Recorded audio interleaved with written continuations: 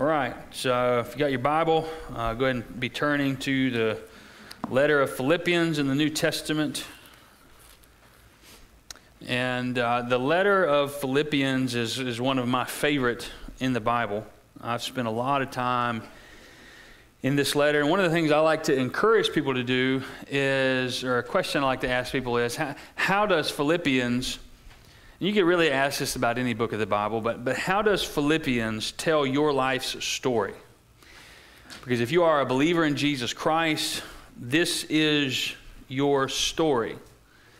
It starts off, Paul says, God began the good work of salvation in you, and he'll bring it to completion. And then he talks about how we live out the gospel. And so I find this just to be one of the most incredible letters ever written. And that's inarguable because God wrote it.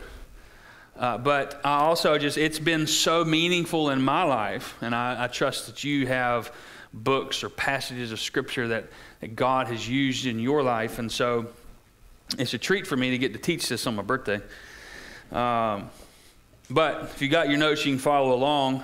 Paul wrote this probably in the early 60s. He wrote it in prison.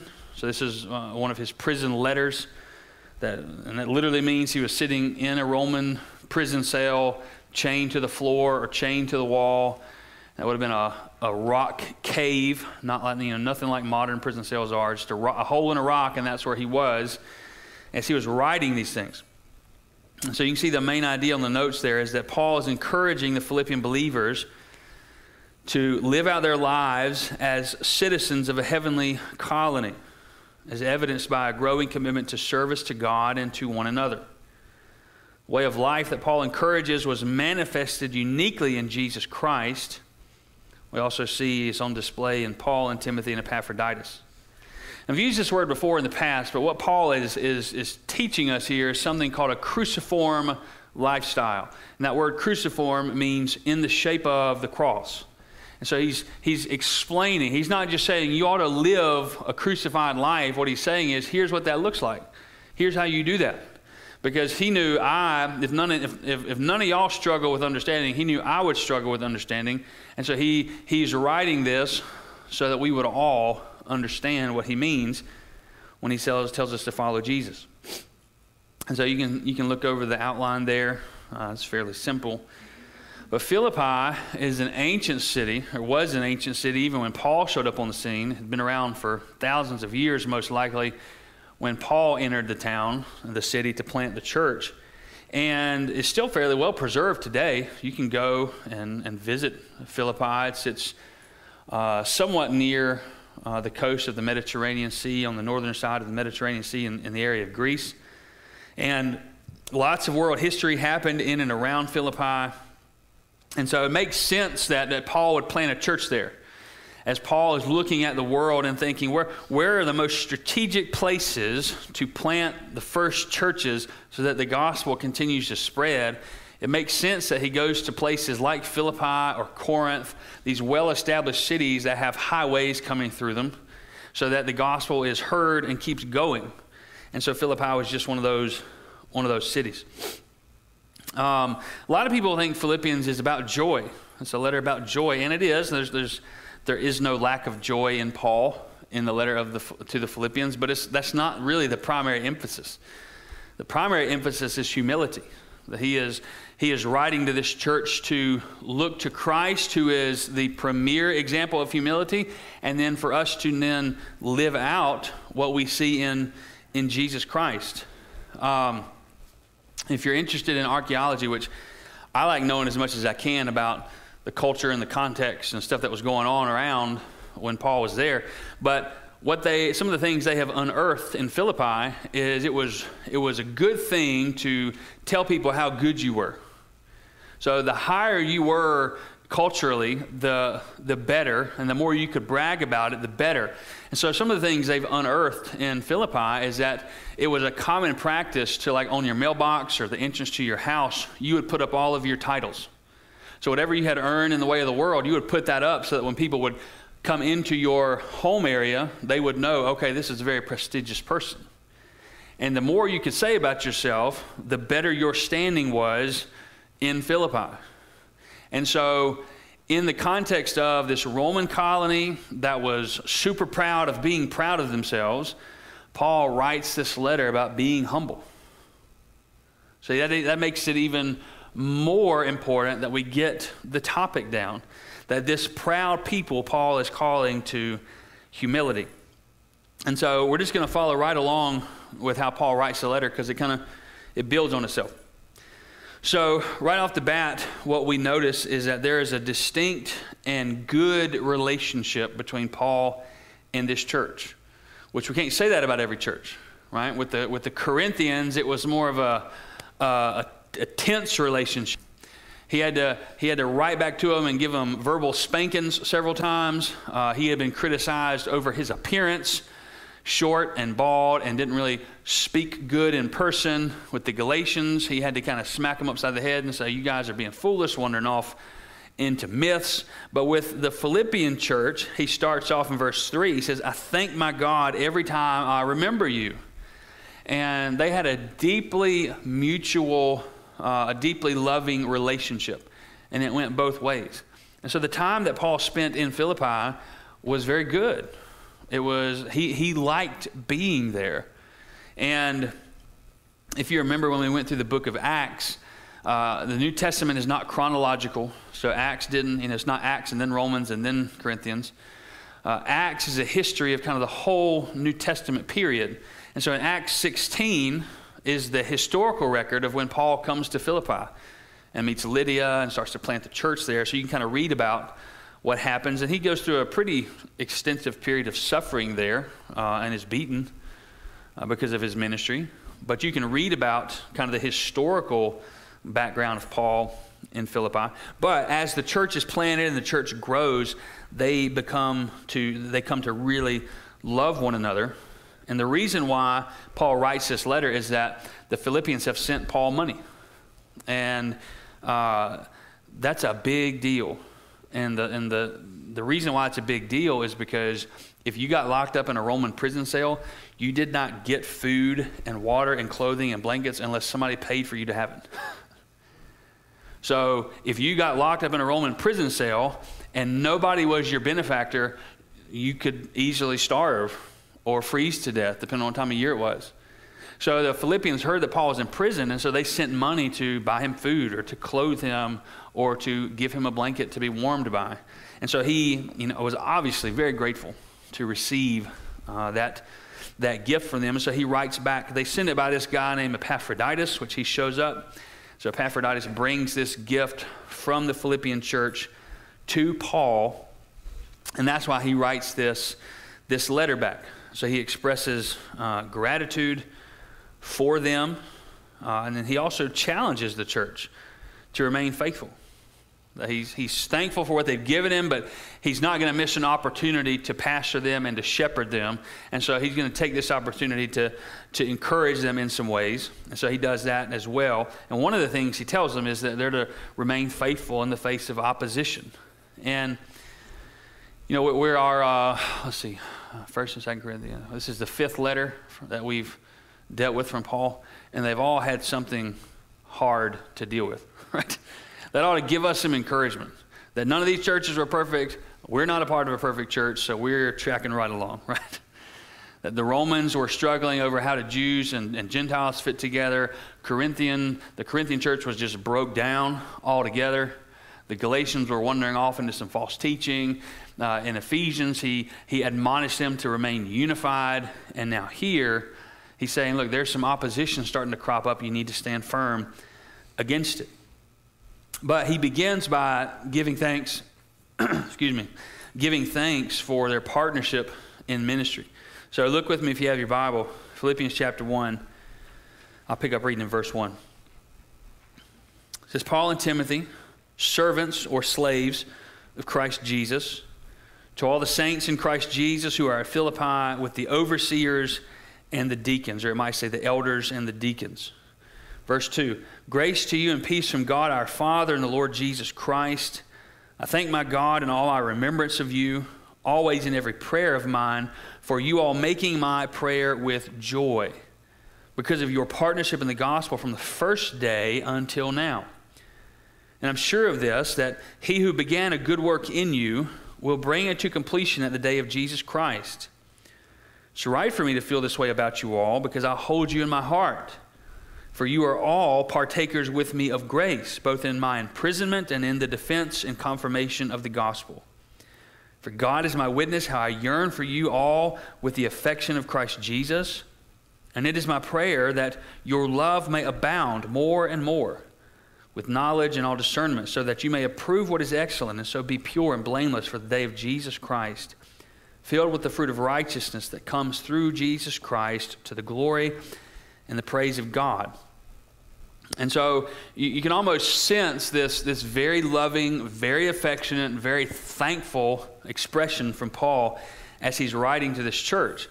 Now, you can imagine the difference in the hearing, too. That if somebody stood up and read 2 Corinthians to us for the first time that was written directly to us, we might be offended the first time. But if somebody stood up and said, we got a letter from Paul, and this is how it started, we'd be like, that's right, Paul. We want to hear more like that.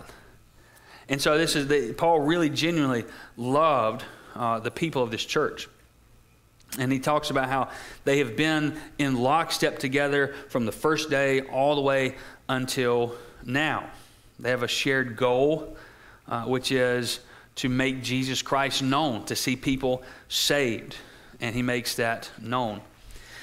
And so because Paul loves this church, he prays, he writes this prayer out. And he prays that they would be able to discern what is best. Notice that in verse 9. He says, it's my prayer that your love may abound with knowledge and discernment. Now, this is a common theme. I think I mentioned last week that you can't really understand any of Paul's letters by themselves. They're all interconnected. They all build on each other.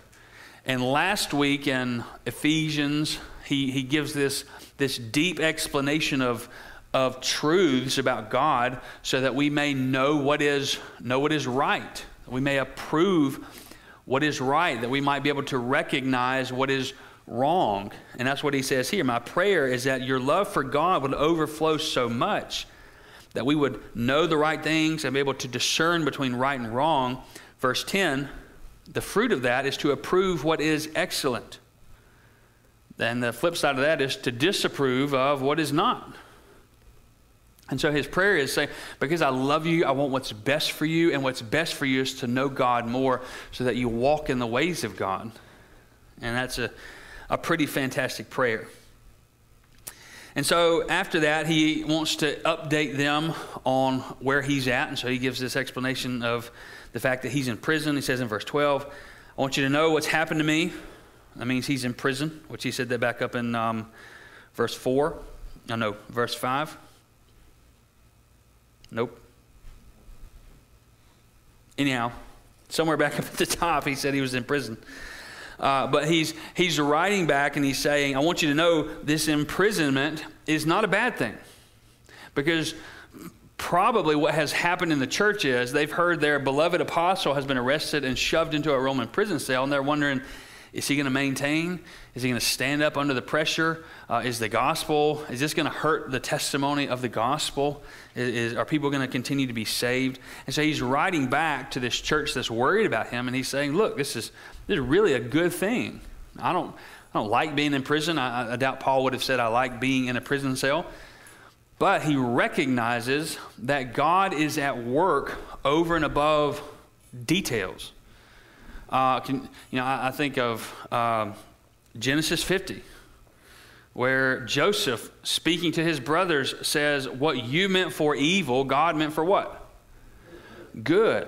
And Paul has that firmly lodged in his mind, so much so that it's trickling down into his experience.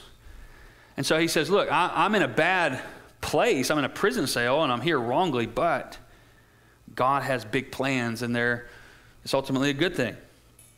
And so he's trying to write some encouragement to them. And he says, even though I'm here, it's really served to advance the gospel. Verse 13, so that it has become known throughout the whole imperial guard and to all the rest that my imprisonment is for Christ. Most of the brothers, having become confident in the Lord by my imprisonment, are much more bold to speak the word without fear. Now, does anybody know the story of what happened when Paul was in jail in Philippi?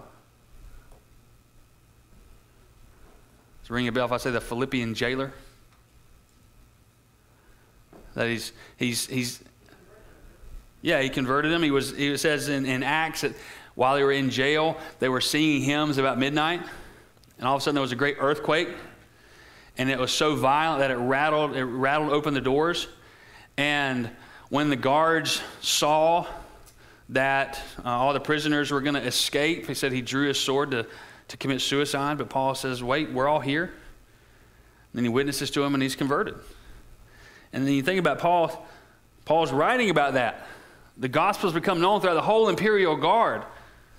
Why? Well, because I saved a man's life. As he's about to take his own life. I didn't run. I could have run away. I was an innocent victim. But I stayed to preserve that man's life, and praise be to God, he got saved. And his whole house got saved.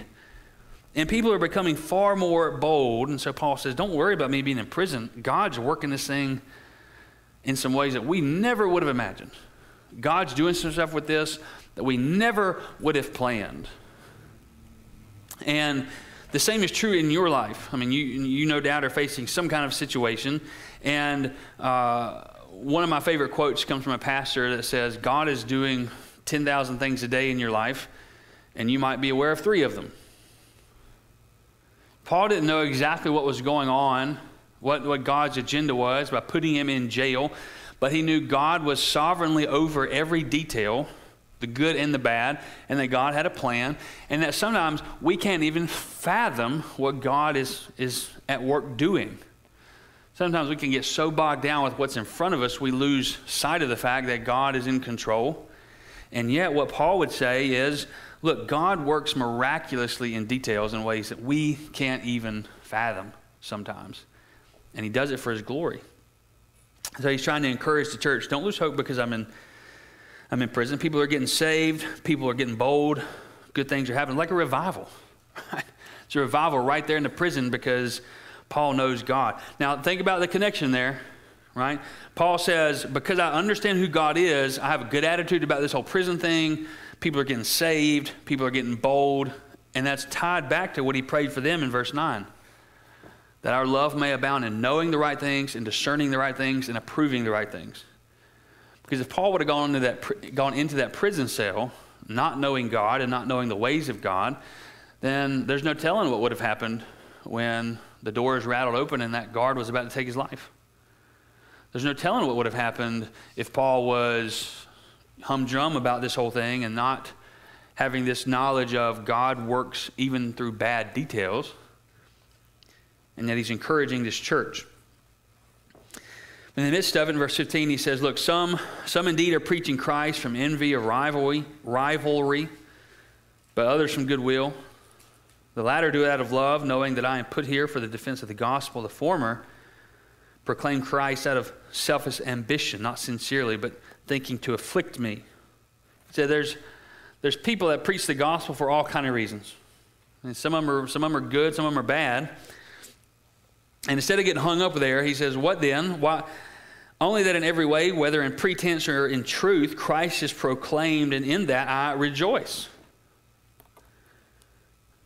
You ever heard somebody say, I'm not coming to church because of the hypocrites that are there? You know, that's an unfortunate reputation that the church has gotten rightly. Right? Not one of us in here is without sin. Not one of us in here is perfect. Not one of us in here loves God better or more effectively. We are all a group of broken people in need of grace. And there are people in churches that are in church for the wrong reason. There are people in churches that are in churches for the right reasons. And Paul says, look, instead of getting hung up on these details about who's doing what and why, but not that it's unimportant, but he said, my attention, my focus is on the fact that the gospel is being heard. Because you know what? I've mentioned several times about the danger of false teachers, and we ought not ignore that. But every so often, false teachers get it right, and God can use the getting it right from a false teacher to save somebody. And so Paul says, in whatever situation, if the gospel is being heard, then God can use it and God can bless that. And so he says, don't get hung up on that. And so he knows his imprisonment, he knows false teachers, he knows these other things cannot ultimately threaten God's mission. You know, when we aren't knowing God rightly, then sometimes things that pop up in our lives tempt us to believe God has somehow missed the ball, dropped the ball. He didn't see this one coming. Get a diagnosis or bad news or something that kind of brings your life to a halt, and you wonder, how did God not see this coming? And Paul is saying that's not knowing God rightly. Knowing God rightly leads us to see God purposes everything in our lives, even the things that stop us cold in our tracks. Let me read this next section to you, because I think it's one of the best in all the Bible. He says in verse 19, I know that through your prayers and help of the Spirit of Jesus Christ, that this will turn out for my deliverance. As is my eager expectation and hope that I will not be at all ashamed, but that with full courage, now as always, Christ will be honored in my body, whether by life or by death. For me to live is Christ, and to die is gain. You know, for most people, death is the most scary thing you can face. It's the thing to be avoided at all costs. And yet Paul says, for me to live is to have Jesus, and for me to die is to get Jesus more. Verse 22, he says, if I am to live in the flesh, that means fruitful labor for me, yet which I shall choose, I cannot tell. I'm hard pressed between the two. My desire is to depart and be with Christ. That's better. But to remain in the flesh is more necessary on your account. Convinced of this, I know that I will remain and continue with you all for your progress and joy in the faith, so that in me you may have ample cause to glory in Christ Jesus because of my coming to you again. So Paul is very honest with them. He says, look, given the option, I'm going to heaven. Jesus says, you want to stay or come on up? He said, I'm going to come on up. He said, but I also know that God has given me the responsibility, the job, to increase and encourage you in the faith. He says, so as long as I'm here, I know that my job is to live out the gospel, to enjoy Jesus Christ in such a way that the rest of you all progress in your joy in the faith.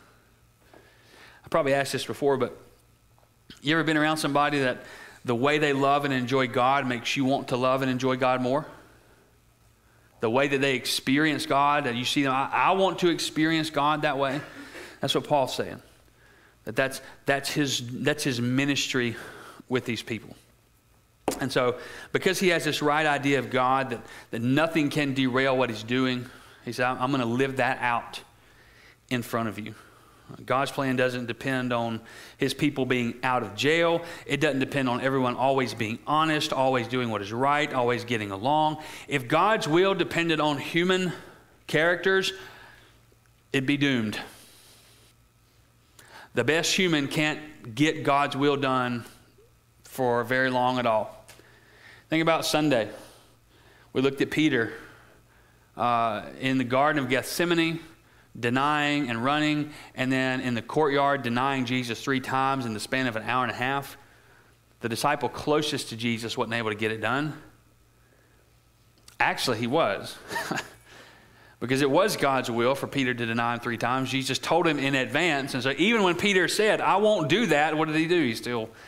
He still did it. Paul understands things like that don't mess up God's will. And so his point is that once we die to ourselves, once we die to try to maintain this idea of maintaining our own lives or being able to arrange the details or trying to figure things out on our own, once that dies in us, which it ought to die, we're really free to trust God. We're really free to live a life trusting that God is in charge. And so then he kind of moves into the body of the letter, which is unity and humility. He says in verse 27, we should let our lives be worthy of the gospel.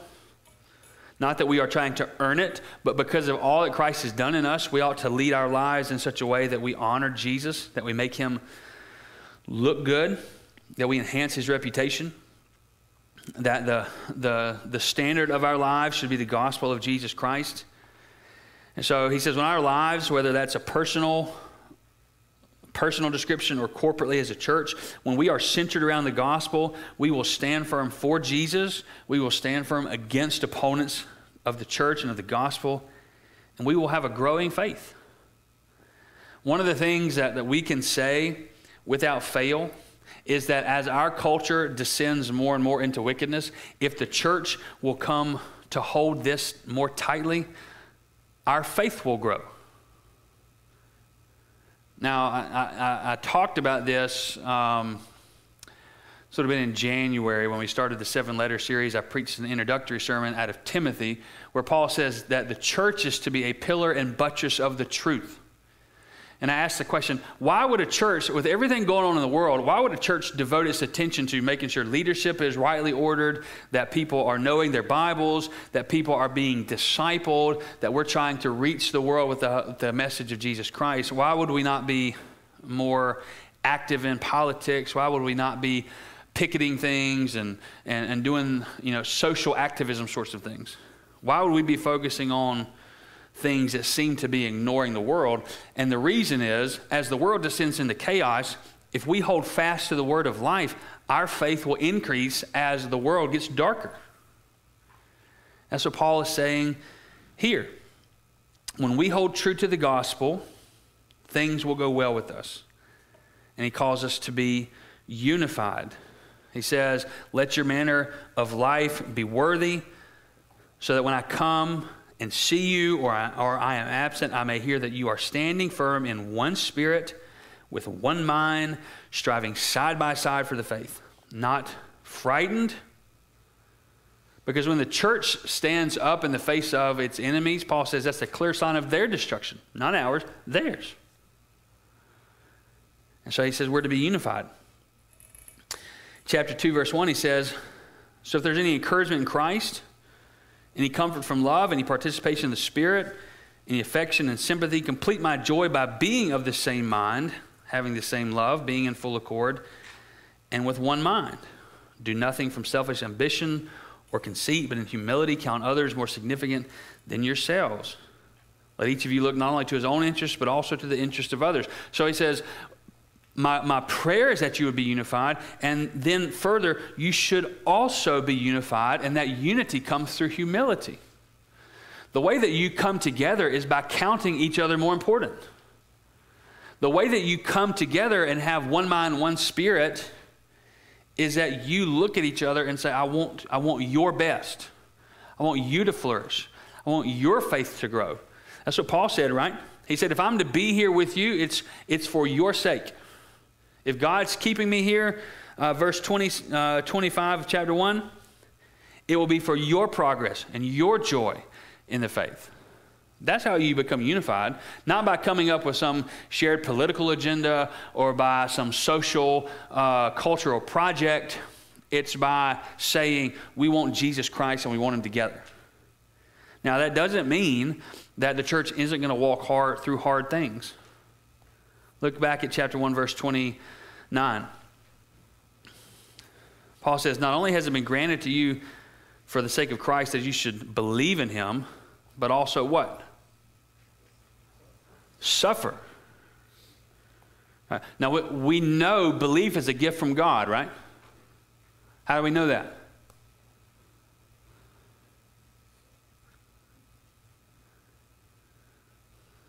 So I didn't make it clear enough last week. Ephesians chapter 2, verse 8, Paul says, by grace you've been saved through faith, and this is not of your own doing, it's the gift of God. The faith that brings about belief and salvation is given to us from God, and Paul says the same thing here. He says, not only has it been given to you that you should believe, but what else has been given to us? Suffering.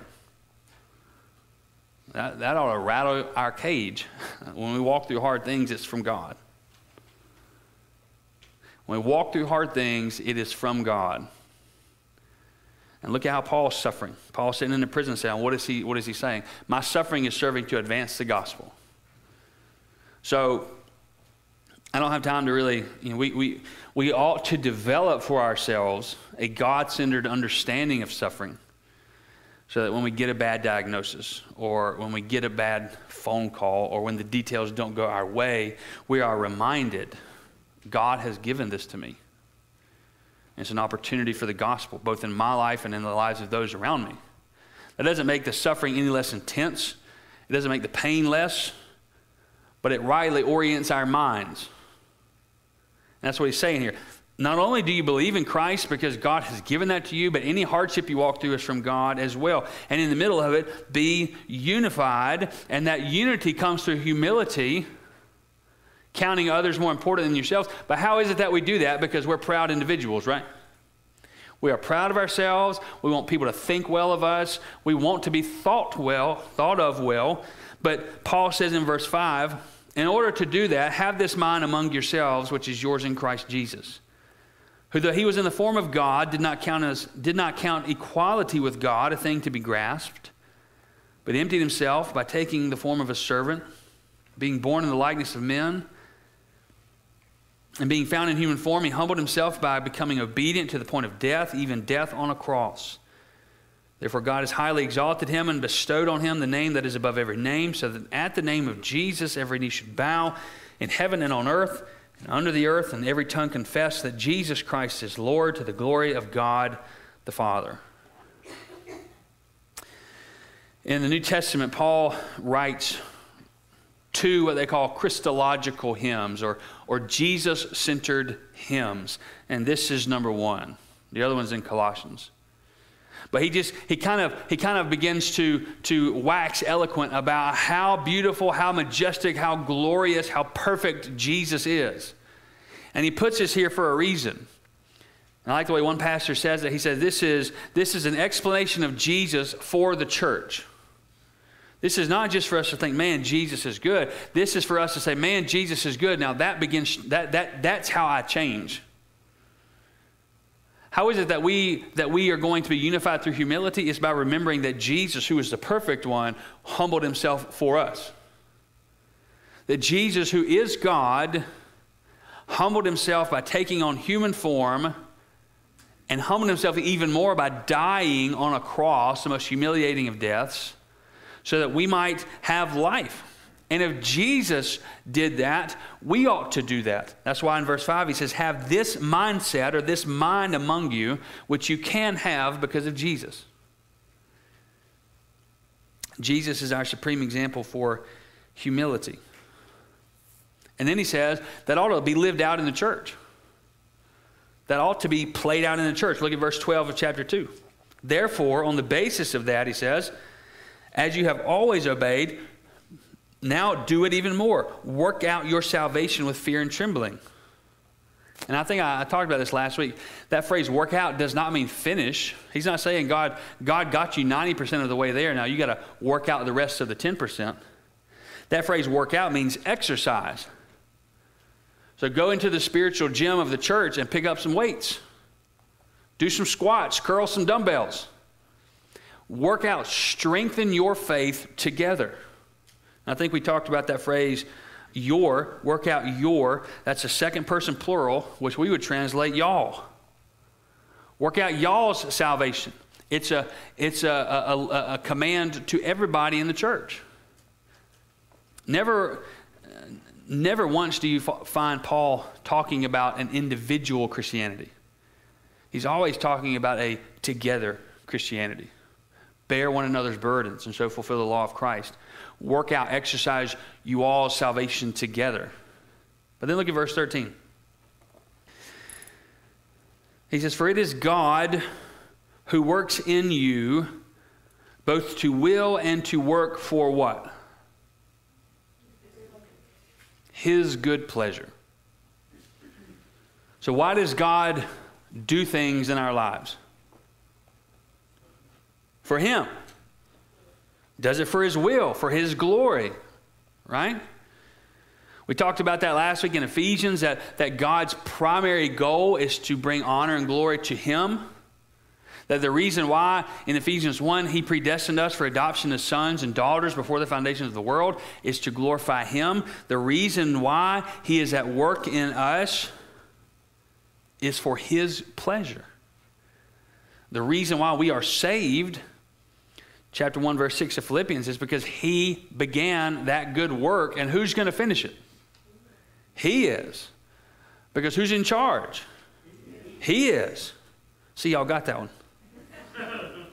And so Paul says, all this humility, all this unity is to be lived out in the church. Knowing that God is in charge, knowing that God is willing his glory through us as his people. He says in verse 14, therefore do all things without grumbling or disputing, that you may be blameless and innocent, children of God without blemish, in the midst of a crooked and twisted generation, among whom you shine as lights in the world, holding fast to the word of life, so that in the day of Christ I may be proud that I did not run in vain or labor in vain. He says that humility that we see in Jesus is to be evident in our lives as the church. It's to make itself known, not in general, but through a distinctive practice of being Christians. It's meant to be very tangible in the life of the church. That's why he says, do everything without grumbling against each other. Do everything without arguing over trivial stuff. Be blameless. But think about some of the other things that Paul has already said throughout his other letters about this kind of thing. In Romans 15:1, he says that the strong ought to bear with the failings of the weak. 1 Corinthians 1, he says that we proclaim a message that seems foolish to the world. In 1 Corinthians 5, he says we are to rid sin from within the body. 1 Corinthians 6, he says we are to settle legal disputes not in the courts, but in the gathered congregation of the saints. In 2 Corinthians 4, he says we're jars of clay. In Galatians 5, he says we are to exhibit the fruits not of the world, but of the Holy Spirit. In Ephesians 1, he says we are to trust God's sovereign control. In Ephesians 4, he says we're to live out the unity of the gospel. And here in Philippians, he says we are to be unified through humility. It's almost like he's doing something. He's trying to teach us that Christianity is not this general, I believe a certain list of things, but Christianity is a lifestyle that's lived out on purpose. That I'm making choices in my life based on the truth of God's word. And that's why, back in chapter 1, he prays that their knowledge of God would increase so that they would know what is right and discern between right and wrong and come to approve what is excellent according to God. And so he says, live out the humility of Christ. He briefly points to some other examples. He says, look at me. Paul says, look at me, look at Timothy, look at Epaphroditus. And then he gives us others in the church. Like one of my responsibilities as a pastor is to live in such a way that it makes you want to be a better Christian. So in Hebrews 13:7 it says, consider those who taught you the word of God, consider their way of living and the outcome of their way of living, and imitate their faith. It doesn't mean that I'm called to be perfect. It means that I'm called to live out my faith in such a way that it makes you want to imitate it. Same thing with Paul's saying, that we have a responsibility to one another to encourage each other. That's why he says, if I'm to continue, it's for your progress, your joy in the faith. Chapter 3, he tells them that they're to be steadfast in opposition to false teachings, that unity and humility is to make them steadfast. Apparently, there's some false teachers that had come into the church teaching circumcision again. This happened in Galatians. But in chapter 3, he says, look out for dogs. Now, I don't know if I could get away with that, calling somebody a dog, but Paul did. If you remember in 2 Corinthians, he says, I'm not very bold in person, but when I pick up that pen and I've gotten some distance, I'm going to write it. Right? So he calls them dogs. Watch out for dogs who want to mutilate the flesh. There were some people in Philippi teaching, in order to be a Christian, you have to believe in Jesus Christ and be circumcised. And Paul says, no, that's a false gospel. The true gospel plus things equals a false gospel. The true gospel minus some things is a false gospel. And Paul says we're to watch out for those. Watch out for those false teachings. These teachers were insisting that as long as your outward obedience lined up with the law, you could be saved, which is why they were teaching circumcision. And Paul says in chapter 3, verse 4, he says, if anybody has reason to be confident in their outward religious practice, it's me. and I'm not. If anybody can brag before God about everything they have done, all the right that they've done and all the wrong that they haven't done, it's me. He said, and I'm not. He said, I came from the right people group. I came from the right tribe within the right people group. I had the law memorized. I was an up-and-comer when it comes to the Pharisees. But in verse 7, he says, whatever gain I had, I counted as loss for the sake of Christ. He's saying, I had a good life going.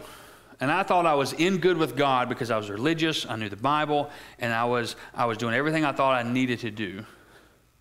He said, but then God opened my eyes and I realized not only was that stuff worthless, but it was actually keeping me from God.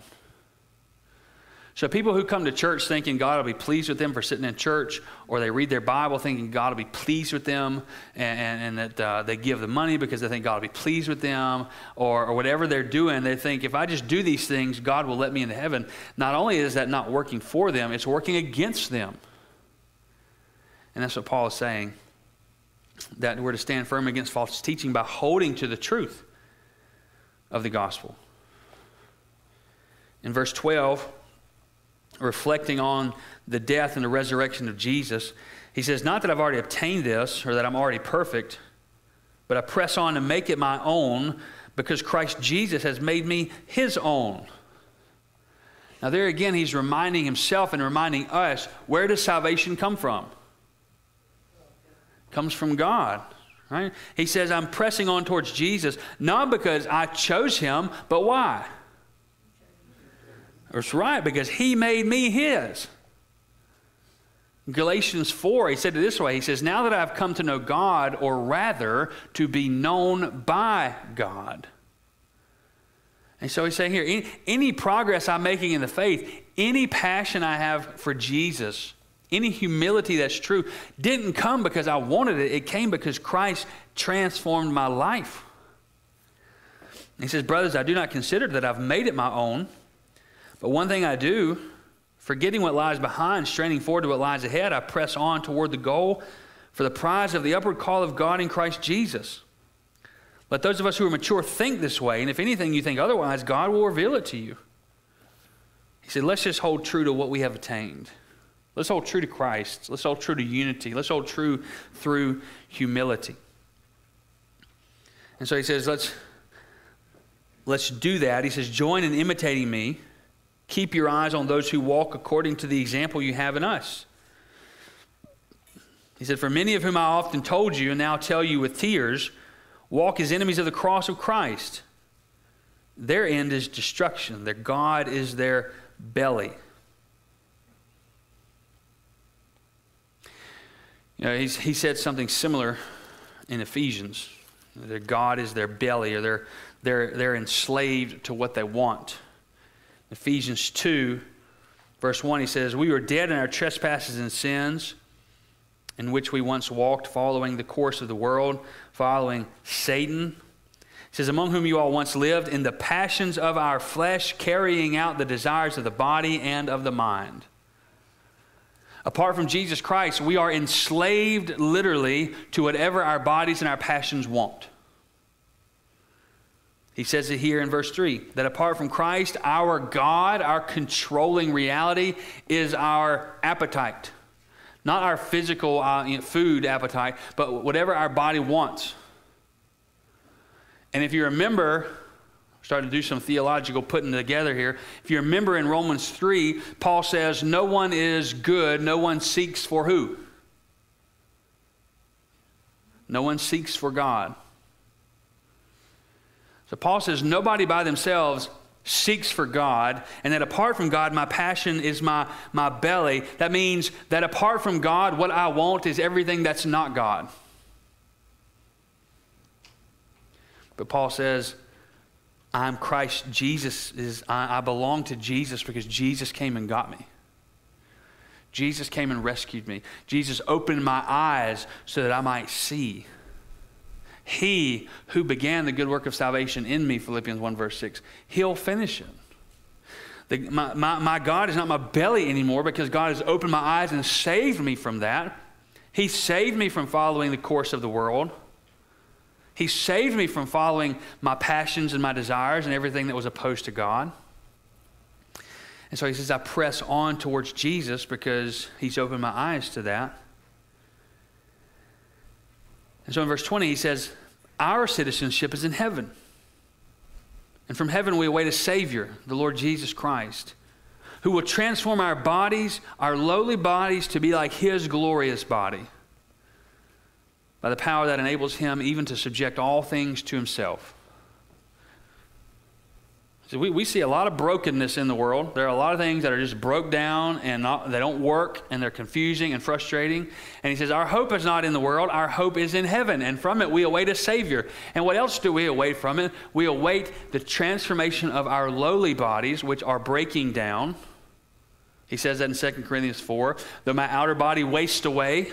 He says it here. We're waiting the transformation of this body that's dying. In 2 Corinthians 4, I love his language. He says, my outer body, my physical human body is already decaying. My soul is being strengthened. In 2 Corinthians 5, he says, I long to put off this tent, this temporary dwelling, and I long to put on the building that God will give me in heaven, that permanent body. That's what he says here in Philippians. He says, from heaven we will receive Jesus Christ, who will transform our lowly bodies to be like his glorious body. Or John says it like this in 1 John chapter 3. He says, what we will be has not yet appeared, but we know that when he appears, we will be like him because we will see him as he is. There'll be something about seeing Jesus in that day that will radically transform our bodies. And Paul says it right here. He has the power to do that because he can subject everything to himself. And friends, the Bible just keeps getting thicker. I mean, you just start seeing, whoo, this is all connected.